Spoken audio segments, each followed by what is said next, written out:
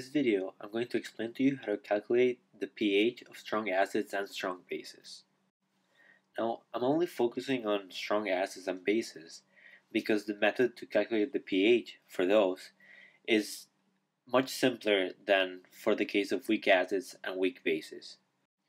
When you have a strong acid, you know that it completely dissociates in a solution. So what we want to find out is the concentration of hydrogen ions, and when you have a strong acid, that number will be pretty easy to determine, whereas if you have a weak acid, it's a little harder because they don't dissociate completely, so you have to do a little more calculations. But I will make a video on the calculation of the pH of weak acids and bases after this one, so as soon as it's up, I'll make sure to link it to this video. So right here you can see are the three formulas you need to know to be able to determine the pH and the pOH of a strong acid and a strong base. The pH is equal to the negative log of base 10 of the concentration of hydrogen ions. The pOH is the negative log base 10 of the concentration of hydroxide ions, so OH minus. And the addition of the pH and the pOH will always be equal to 14 for the same compound. An easy way to remember that is to associate the P with the negative log base 10 of X, or whatever you have. So for pH, X is the hydrogen ions, so then you have the concentration as X. But I talk more about this on the previous video, which is the overview of pH and pOH. I'll also link that to this video if you want to know more about that. So now that you know these three formulas, what we're going to do is solve two different examples, one in which we have a strong acid, such as HCl, and one in which we have a strong base, such as NaOH. So let's see how to solve that. So we're going to start with the strong acid. So as you can see here, we have 0.01 molar of HCl. So this is the concentration of the acid. And the first thing you want to do is to always write down the chemical reaction.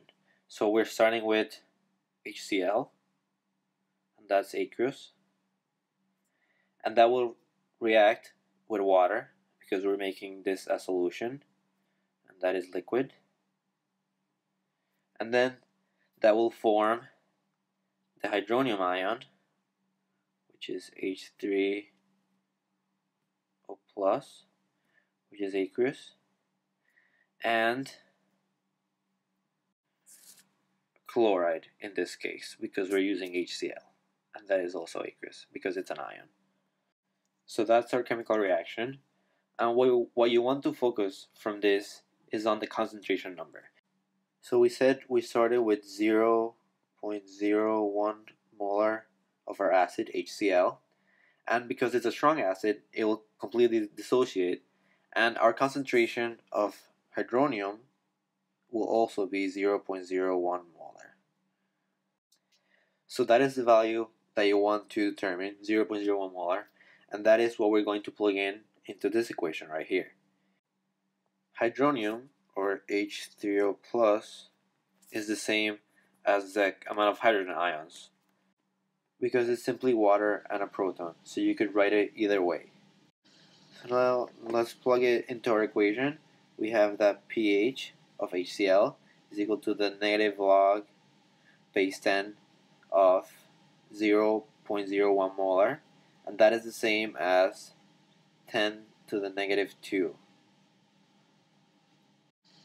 And because our number is 10, all you want to focus on is the negative 2 superscript.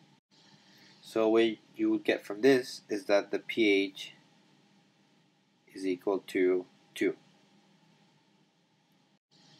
And that is positive 2 because we have this negative here and this negative here. So don't forget about the sign in the equation.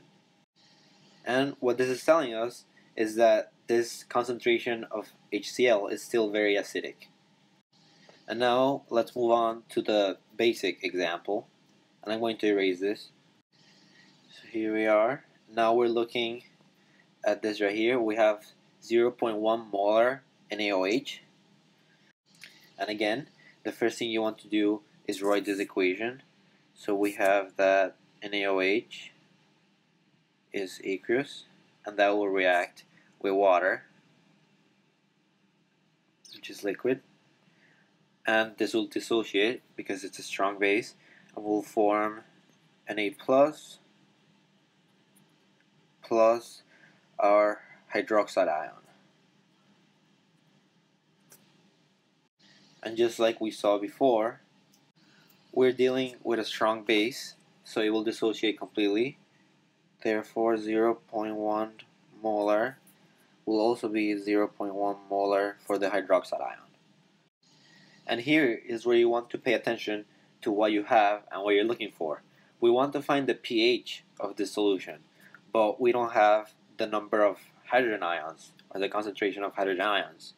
But we do have the concentration of hydroxide ions. So that tells us that we can find the pOH, and then to find the pH, we simply subtract that number from 14.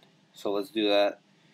We have that the pOH of this is equal to the negative log base 10 of 0.1, so that's equal to 10 to the negative 1. And like we did with the pH, you want to focus on the superscript, which is negative 1, because our number is 10.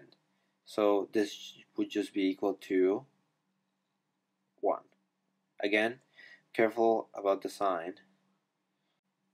Now that we have the pOH, you want to subtract 14 minus the 1 to get the pH. So the pH would be equal to 13. And that tells you that NaOH is a very strong base.